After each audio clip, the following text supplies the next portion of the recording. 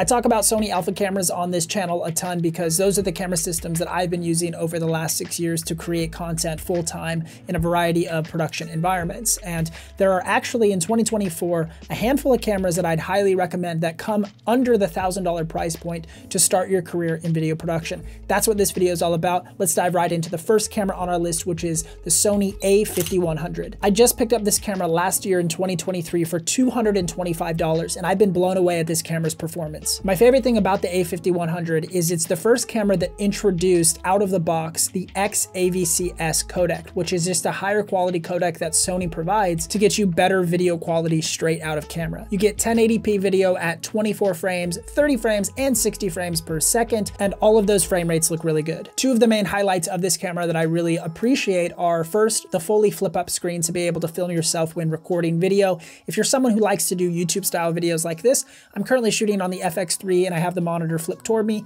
and I also have a production monitor over to my left over here. So I need to be able to see myself while I'm filming to make sure my composition and exposure are correct. The a5100 gives you that ability at a super affordable price point, around the $200, $250 price, to be able to film yourself and not have to rely on an additional piece of equipment like a production monitor to record yourself. That's a huge win in 2024 as people are trying to break into this YouTube sort of content creation niche. This is also great for shooting vertical content for social media like YouTube Shorts or Instagram Reels. You can flip that screen out to be able to see yourself while you record. With the a5100, you also get a high quality touch screen. It's a little bit limited in its functionality, but you can use it for even touch focus, which is great. I ran a test in my review of the a5100 that I did on this channel of the touch focus capabilities, and it actually tracks pretty well. You can see here on the screen. I'll put that clip up so you can see what it's like. A couple cons would be you don't get any picture profiles. You're not going to get anything like Sony's S-Cinetone picture profile or S-Log3, none of those picture profile options. You do get creative styles that you can bake in, so you can change it to like a vivid or a portrait creative style,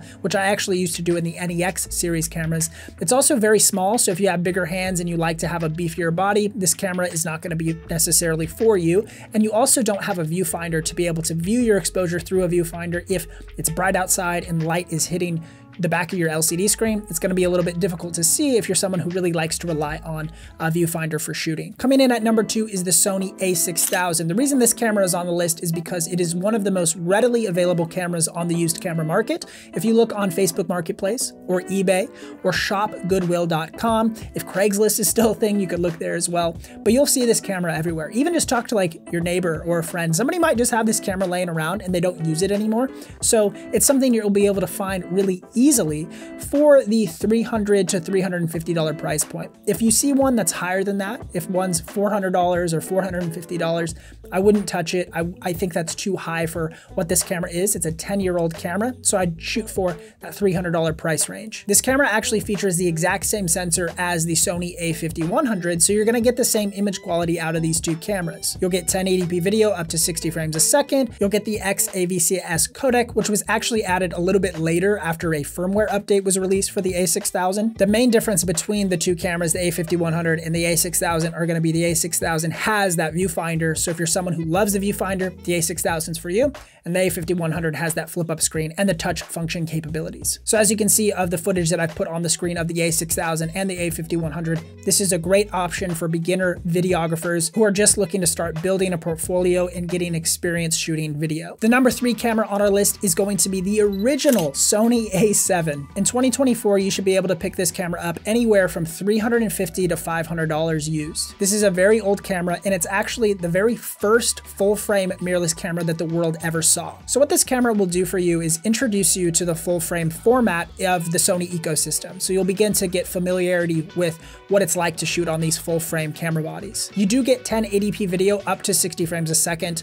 One of the cons, though, is that you're still going to be in the AVC HD video codec, which is that older codec that we saw with the NEX series cameras. Now, it still looks okay, especially coming out of this full frame field of view, this really high quality sensor that the A7 has. The video looks a lot better than it does in some of those NEX series cameras, but it's just something to be aware of that this is an older codec, so it doesn't retain as much quality information baked into the file as it would with the XAVC-S codec. Another big benefit of the Sony A7 is you won't get a crop for your lenses. So if you want to purchase full frame glass and transfer that glass later down the road to your better camera bodies, you'll be be able to maximize the potential out of your lens lineup and not have to deal with the crop factor of some of these APS-C camera bodies. The autofocus on the Sony a7 is not the greatest for video, but if you're someone that's okay shooting on manual focus lenses, or you want to use older kind of cinema lenses or older style vintage film lenses, this is a great option for you to use because the autofocus kind of suffers, so you could just lean into that manual focus look. Overall, if you picked up a Sony a7 in 2024, you would not be disappointed with the image quality you get out of that camera right off the bat. Hey, real quick, if you're someone who wants to start a career in video production but aren't sure where to begin, click the link in the description of this video to get instant access to my brand new free online course, How to Start a Video Production Company with $0. This course will teach you what skills to focus on acquiring, how to build a quality portfolio, where to find your first clients, and much more. We've already had about 100 students go through this online course and received a lot of great feedback. So if you're someone who's ready to take your video production career seriously,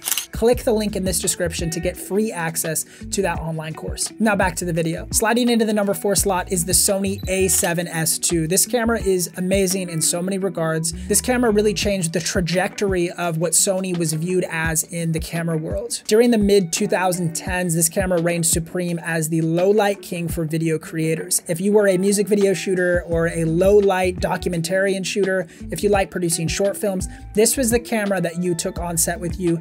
If you didn't have a lot of money to spend on high-quality lighting and you didn't have a huge budget to work with, this was the camera that you gravitated towards. I've used this camera a ton in my professional career, and I also was a freelance editor for many years, and this was the main camera that several of the production companies that I edited for chose to use for all of their client work. You get 4K video up to 30 frames a second, which is amazing. So this will be really helpful for a lot of interview style work. So if you're someone who shoots a lot of talking head videos, having 4K 30 and 24 frames per second is going to be essential for you video creators out there. You also get 1080p up to 120 frames a second, which is awesome. You can use that for some super slow motion stuff for social media or for corporate marketing promos. This is just a great option for a lot of reasons. You do get the great XAVCS codec with the a7S II, so you're going to get that higher quality codec, which is really nice. You do get picture profiles in the Sony a7S II, so this is gives you the ability to shoot in like S-Log2 or S-Log3. And I wouldn't really recommend this if you are someone who doesn't know exactly what you're doing and you don't know how to color grade. But I think the main reason why this is important is it sort of future-proofs. If you really want to continue to use this for years down the road, it's 2024, you could even use this till like 2027 for professional production work if you begin to understand all of the capabilities that this camera actually holds. The autofocus on the a7S II is not the greatest, but if you're someone who's okay with shooting in manual focus, it's going to be a great option for you even in 2024. You already know I had to insert a bonus camera here as an honorable mention, and that honorable mention goes to the Sony ZV-E10. It's a very similar price range right now as the Sony a7S II, so you could kind of go either way with these cameras.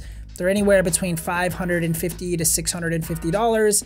The a7S II might be a little bit more expensive, but with the Sony ZV-E10, you get a lot of great things like it's the latest iteration of the a6000 series, so like you're gonna get similar performance to the a6400, a6600, those kind of APS-C cameras. The ZV-E10 will be very similar to those. You get 4K video up to 30 frames a second. You get 1080p video up to 120 frames a second. So you can see they're very similar, the a7S II and the ZV-E10 as far as specifications. You do get a fully articulating LCD screen, which is a huge benefit to be able to record yourself. The a7S II does not have that, so you're gonna have to have a monitor to be able to record yourself for any sort of YouTube style or social media setup. And with the ZV-E10, you also get USB-C streaming, which is a huge feature that I really love, and it's something that's been included in a lot of Sony's newer mirrorless cameras. So that honorable mention goes to the Sony ZV-E10. The final camera on our list, taking the number 5 slot, is the Sony a7 III. This camera is near and dear to my heart because it's the first camera that I actually used when entering into the Sony